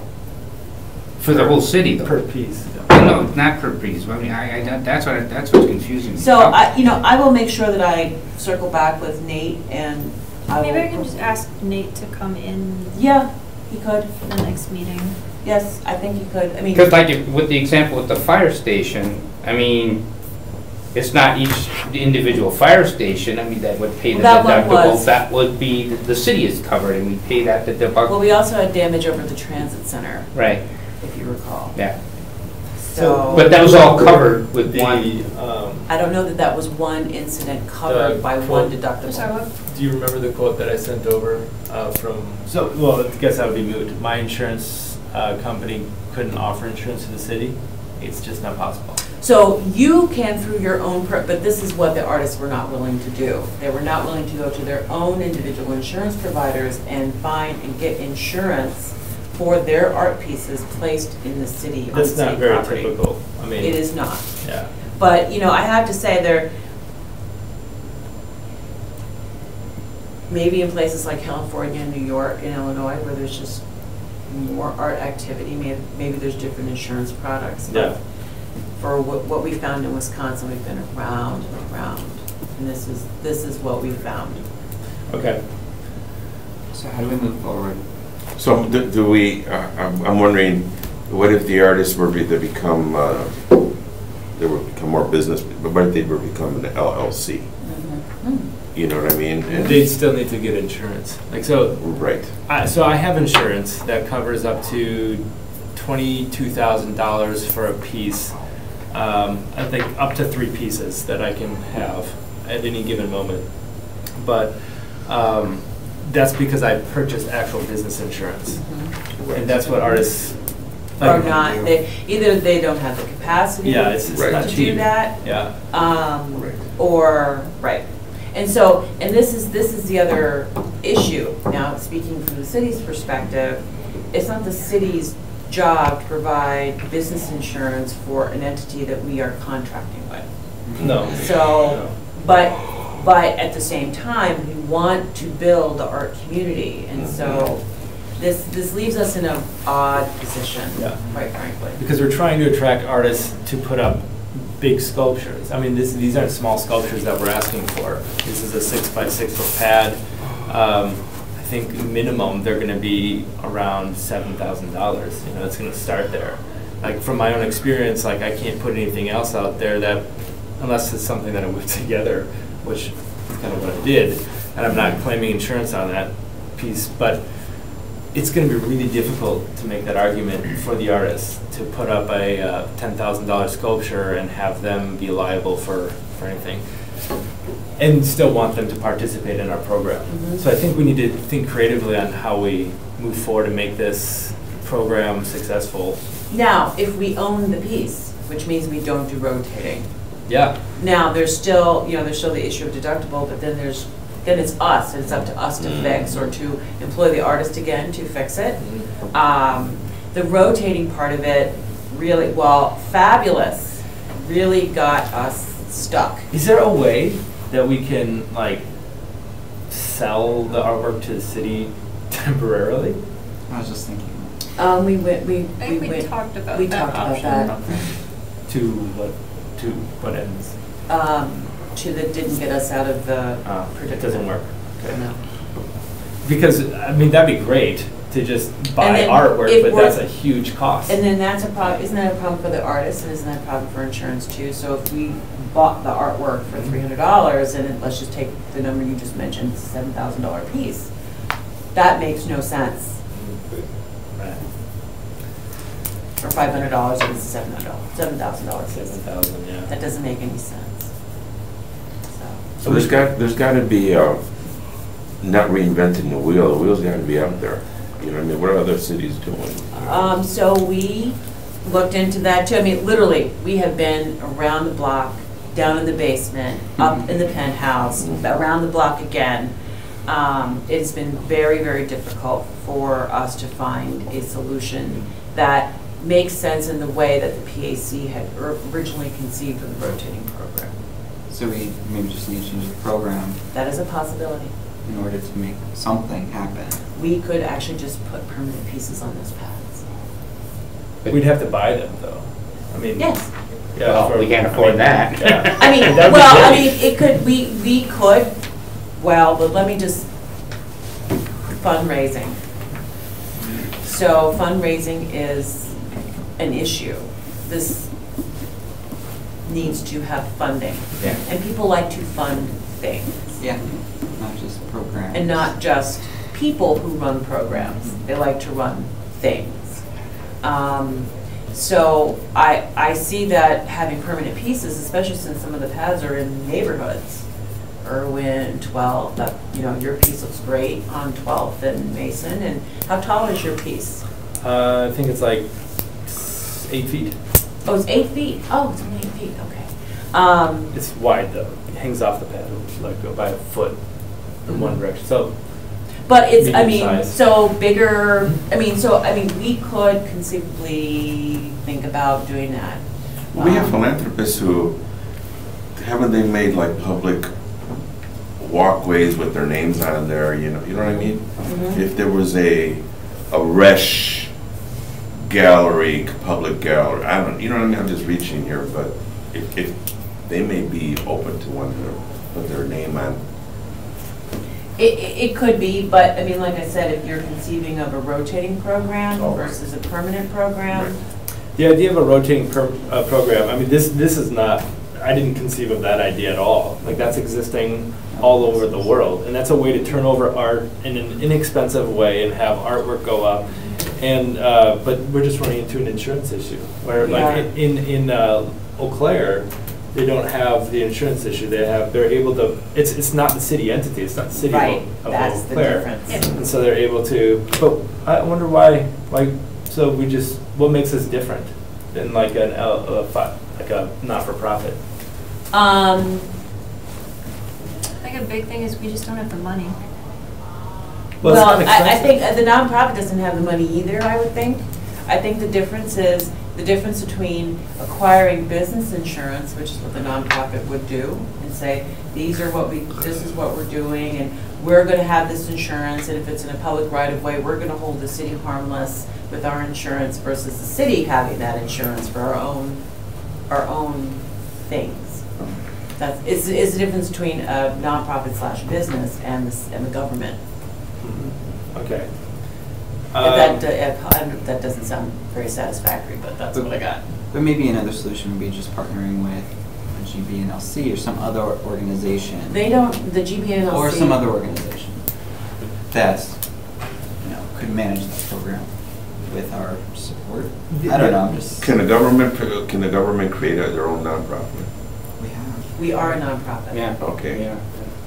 But I mean, in other So could communities. the government create, sorry, Ken. So in other communities, the public arts components are not run in the city. It's like Mosaic or it's Gotcha. something else that uses city's funds and that can give the city funds, like, and donate to the city. So it's like they're functioning outside, but the GBPAC was established within the city for a purpose. It wasn't like Right. this, let's just accident. No, it was like we wanted to make the GBPAC part of the government because it was it reflected the values of the city. So we just need to find, I mean, potentially we're pioneering new ground here. I mean, if we can't take an existing template that works for a city, then we need to find a solution that will make it work, because I love the idea of having more permanent work, but the rotating arts programs are like huge all around because of their success at representing large artworks at a low cost. So there are solutions. The solution is, there's solutions, right? But we can't afford it. But what is that solution, right? We need The a solution is to buy the art. No, No. the No. solution is finding adequate insurance to cover the piece. Right. And right now, we don't know what that is because it's never been done, apparently. Like, we just don't know what that, we don't have that option on the table. But if we bought the piece, Then it's part of the city's and, you know. okay, so could we make a contract where we buy the piece for $1 for 1 year? No. No, we just talked about that, we can't do that. So, we It have. doesn't we have- make sense, because then Yes. you're buying a piece for $1, then you're gonna, and let's say it's a $7,000 piece, we bought it for $1, and then we're like, oh, well, it got damaged, you know, by a hailstorm. And then we go to the insurance company and we say, well, you know, we need to pay for this, and this is valued at Because we $7,000. But looked wait a at minute, you the- paid $1 for it, and remember, art is, there's some intrinsic value to art, I mean, intrinsic monetary value, but then there's also what was it sold for? Just like real Right. estate. But what if it's a donation? Then you can kind of claim it as whatever. I don't know that works. I don't know that That gets us seems out of too it. sketchy also. It's like, it should Yeah, that's- just be, yeah. like, this is a rotating arts program. Right. And we have the insurance. I mean, We want the insurance. yeah, Yeah. so it's just finding that insurance company, correct? Was that? We- Well, there's not one in No, Wisconsin. no, I know, I'm just saying, but if, that would be solving the issues if we had an insurance company. But, so my insurance provider, I told her the situation of how it works, and she provided an option that was inexpensive. But if we're not able to contract with like State Farm, which is my insurance, if we're not able just to buy a policy that's from the city. Right, because that's, and we looked into that as well, because that's you buying the insurance as a business owner. No, it would be the city. Right, but we're the government. I believe, and Nate would be better in this detail. Because if State Farm was able to offer an insurance policy to the city that would cover each pad up to, I think it was $10,000, and it costs like less than $100 per pad a year. Well, then I think maybe what you're talking about is gap insurance. I don't know that. So gap insurance, and I don't know that we asked, because once we did ask. We asked all around, we asked all kinds of folks. I'm not sure that we asked about gap insurance. And so gap insurance is what you have in order to make up the gap between the incident, your loss, and the deductible. So I believe it is called gap insurance. And so like if you have, so Medicare had these issues 15 years ago when it was redone, and people had gaps in their coverage, and so they bought an additional insurance to cover the gap between your need and where the deductible starts. So I don't know that we looked into gap insurance to cover that deductible, but yeah, I think that's worth exploring. Investigating, okay. So if I had my agent reach out to Nate, would that probably consolidate some time? Well, like I said, we already explored that. There was a reason why that didn't work. But not with the gap idea, Not with the gap idea. so we should, And and here's the thing, the city actually has an insurance company. We have a couple. So I did reach out to one of our major insurer, and I did not get an answer back. Okay. So I think it's worth exploring gap insurance. This is critical to the success of the rotating arts program. Like it's really, and we have 2 pieces up, almost, well, 3 is going to be temporary, even at a short scale, but we need to find insurance. Not that I want to drag this process out anymore, because, like Celestine said, we've been researching this for a year. Yeah. With the pieces that you guys have chosen currently, we are going to be set for a year. So this is an issue that we need to decide. Yeah. But we need to. Our pads are filled for a year. Yeah. We have the 3 pyramids that are going up, right? Yep. Okay. And those will stay there for a year. Yeah. Okay, but I thought those were under the Temporary. pyramids are there until a sculpture comes. Right. The funds that you guys spent on those pyramids took the place of funding a sculpture. Because we weren't getting sculptures in, we need something to fill those pads. Okay. So those are there for a year, because those 500 that could have gone for a sculpture went for that pyramid for the year. Okay. It's temporary in the sense that we didn't have, like, we weren't getting sculptures in, but we needed something on there. Yes, okay. So, and we own them, and that's how we got around it. Because if it gets damaged, it gets damaged. Okay. as compared to someone's really nice sculpture. So I mean, Okie this dokie. is definitely, like, we can look into the gap insurance and stuff, but like Celestine said, fundraising is what, Okay. apparently I'm a full-time fundraiser, because that's what some people think. Yeah. Which really gets in the way of my full-time art critic time. Yeah. But we, So what are the updates with fundraising? not that our fundraising cabinet was not helpful, they were very helpful in providing suggestions and giving me helpful tips for contacts, but I need names of people who can get me at the table with people who have dollars. Okay. I need those connections. So It's not that we don't have a history or we don't have photo, like we can gather that. We have a case. We just put up like 5 pieces last month. But I need someone to get me at that table. So things like the Chamber of Commerce and their board members. I actually just had a meeting with someone from there yesterday, but they bailed on me. So I'm working on that. Okay. And we're working on grants. This grants that I'm applying for, we'll find out from the Green Bay Packer Foundation next month on that one. But we also need to we need to start asking people for money.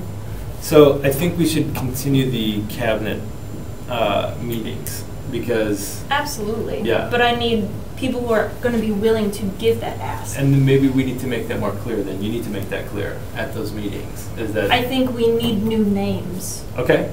So let's. Have you tried Paul Belshner? No, but that name was given to me.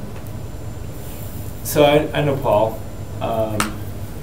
I think he would be interested. He's a pretty busy guy, but. Right, that's why I didn't suggest him for the board, because I know, I kind of talked to him about it, and he's too busy, but maybe for he the might be able to put us on to something. Finance maybe. cabinet, isn't that what we were calling it? So it doesn't sound like fundraising?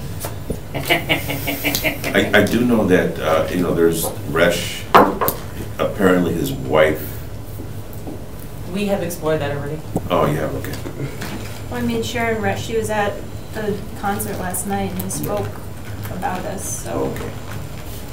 But I can't make that. Like, I can't just reach out to Sharon Resch. Be like, Right. hey, Right. I work in public art and it's a really great thing for the community. Can I have money? Like, I need someone who, Like an introductory letter on it. yeah. Okay. I need someone who has that connection with her and then can vouch for us. So we have, how many people on the fundraising, or the finance cabinet right now? Is it It was 5. 5 that were coming? Okay, so we had talked about making that more robust into like 8 to 10 or something. Yeah. That was a goal. So we need some members on there that can actually help do those asks. So it's not an easy thing to do. You know, you have to find somebody who can. What about inviting Sharon Resch to join the board? Do you know her? Do you have to really know? I mean, I'm trying to think It about. helps if you have like a personal contact, like who can make that ask.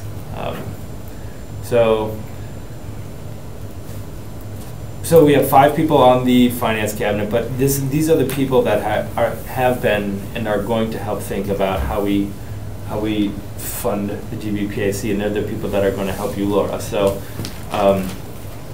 if we need to ask for more people to sit on the board, then that's good. I need people who can give me names.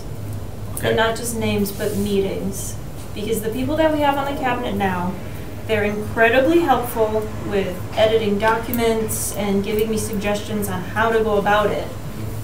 But there's a gap between how to go about it and doing it. Maybe get some gap insurance. Yeah. So, Yeah. okay, so what are some solutions? Who do you think we can ask? We need to find people who work in money or who, like, people who deal with money. Paul, I know he's busy, but I think, you Or know, if Paul knows someone who also, like, yeah, he might. I need someone who's willing to make that ask. Okay, so I can approach Paul and ask to see if he'll sit on the board of the finance commission or the finance cabinet. Who else? I mean, we want to get. I can see that this is a difficult thing to do, but this is priority, so we have to make this successful. Right. So, Are there unlikely partners that we can approach? You know, the Shrivers, Lambeau Field's got Johnsonville. I mean, they got these unlikely partners. You know what I mean? I don't know if we get these.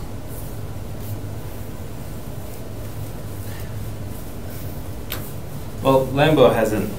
The Packers haven't been helpful in my perspective of Well, we'll see. funding We- arts-related projects, but. We might get a grant from them next month. We don't know.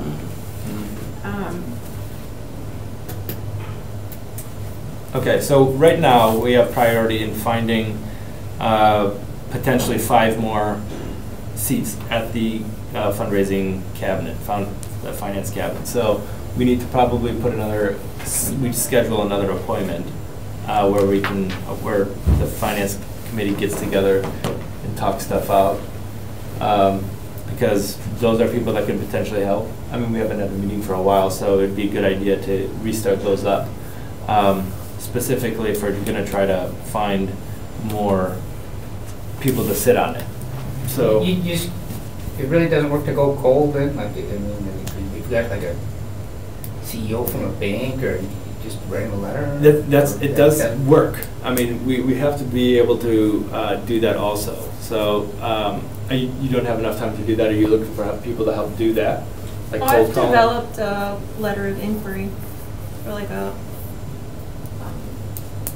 I guess a letter of inquiry, and just reaching out that can be sent out to, Well, let's send out Banks the and things 1,000. like Yeah, I think that's it. Every corner in the universe, if we get 2 bites. We definitely get more traction if we had an individual who has a relationship with somebody who has the capacity to write a check. And so I think that is where we should focus our efforts rather than just sending out letters and making cold calls. And I think that's what you're trying to do. So who would that that's what person I've be? been told. Well, I've gotten dragged around a lot, back and forth, between Yeah. what I should be doing and what I should be doing, and Right. no, not that, like, you need to be doing this. Well, just not so much an ask, but to see if we can get them on the finance board of the Public Arts Commission. So it sounds like we're looking for 2 different things. We're looking for people to do the asking, and then we're looking for people to donate money. And- Right, but if we get someone who's got those connections Mhm. on the finance board, then you've got your letter of Okay, info. so we need to make some. what potential? I'm sorry. Do you know Anne France? Do you know anybody know Anne France from NWTC? She every year I produce 12 films for the manufacturing industry. She has this whole list of manufacturers. They are makers. I can see the connection, you know what I mean? Unlikely, I'm always looking around. So her name is Anne France, she's at NWTC. To say Alex Zacharias told me, hey, she's really approachable and she has all these contacts with all our area manufacturers. There might be a way to make, Okay, because they're makers. so we can ask her if she wants to sit on the. Or tell her what we're doing and just be blunt. We need money. Just be blunt. Well, I think offering her a position might. I mean, why And not? that as well. So we're looking for 5 people. That means we probably have to ask 30. Because a lot of people are going to say no. So I guess that's one way we can help, is to try to find a list of people to ask to sit on the cabinet who can brainstorm, because you're having trouble actually making the ask. So we need to either find people to do that ask, or we need to help find people to introduce you to do the ask. So if we're not able to do that with the 5 people that we have right now currently, then we need to find 5 more, which means we gotta ask 30. So we just have to ask a lot of people to get on to this cabinet. And I- Maybe Paul and I Ann don't might want this have- to be any slight or anything to the people we have in the cabinet currently. They've been incredibly helpful. Yeah. Right. It's it's something that they're not willing to do, and that's completely fine. But I need those people who are willing to ask. Right, okay. So I think we should schedule another meeting with the finance committee, and we can just lay down what you need. This is the things that I need. And if you're able to do it, great. If you're not able to do it, then Or do they know someone who could? Also, do you know people that would work with, we need to find 5 more people. Let's get 10. Let's get 10 people on the finance cabinet. And, you know, one way to help, this sounds tacky, but like if you meet at a coffee shop and the GBPAC like funds coffee for a meeting or something, that draws people. That makes you come. Like maybe that's something we should consider. Is buying coffee for the finance committee, or like meeting here and supplementing coffee. And, I mean, it sounds stupid, but really that yields results. Like, yeah. So we need to get people at the table to talk about this. It sounds like to help Laura make that ask, or to introduce Laura to an ask. Does that sound right, Laura? Okay. So I got one person I'm going to ask. Maybe can we all think of somebody we can ask and make that happen this week? Because You stole mine. So I'm going to call Ann, I have a yeah. Yes. I don't know anybody, I'm afraid. I really don't. You know a lot of people. I won't accept that. If you just go around and keep telling people, hey, go check out that mural, we put it up. Help spread the word. Yeah, we need to talk about. Invite people to our new Facebook page. We all know what we do with the GBPAC, and we can all talk about how public arts affects Green Bay through attracting and retaining youth, beautification, quality of life. All those types of things have statistical data to suggest that the more art we have, the better those things get. Yep. So that's kind of been put in that folder that we already developed. So Yep. just using that. That's a good point. Maybe we should each have like a few of those packets to carry around with us that we can. Could we do that? Or we can forward. Can we get a few of those folders? Mm-hmm. Okay, that'd be good. Just to have a document that we can reference as we're making the pitch, so to speak. Okay. Anything else about the fundraising update, Laura? I just reached out to Georgia Pacific yesterday, so because they have their granting period ending pretty soon, so I wanted to ask them about that. Okay. Hopefully they'll get soup. I'm also compiling an application for Give Big, which also is ending this month. So. Okay.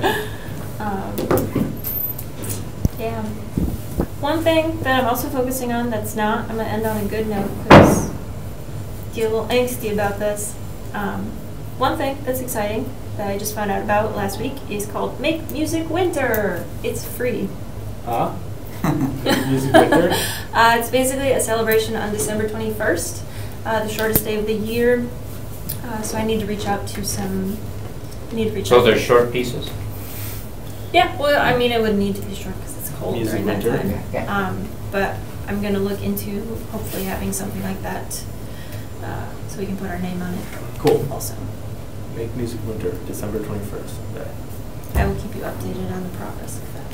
Thank you. That's also just another little project. Anything else? Just happy birthday to us. Yeah. Yep. Who gets the spanking? Okay, our next meeting's on Wednesday, November 28th, 2018, 8 o'clock right here. Can I get a motion to adjourn? Do we need to motion to receive and place on file the reports, or? No. Okay, motion to adjourn? Second. All in favor? Aye. Aye. Opposed? Very good. Thank you. Thank you very, very much, Laura. Yeah. Thank you, all Laura. the time.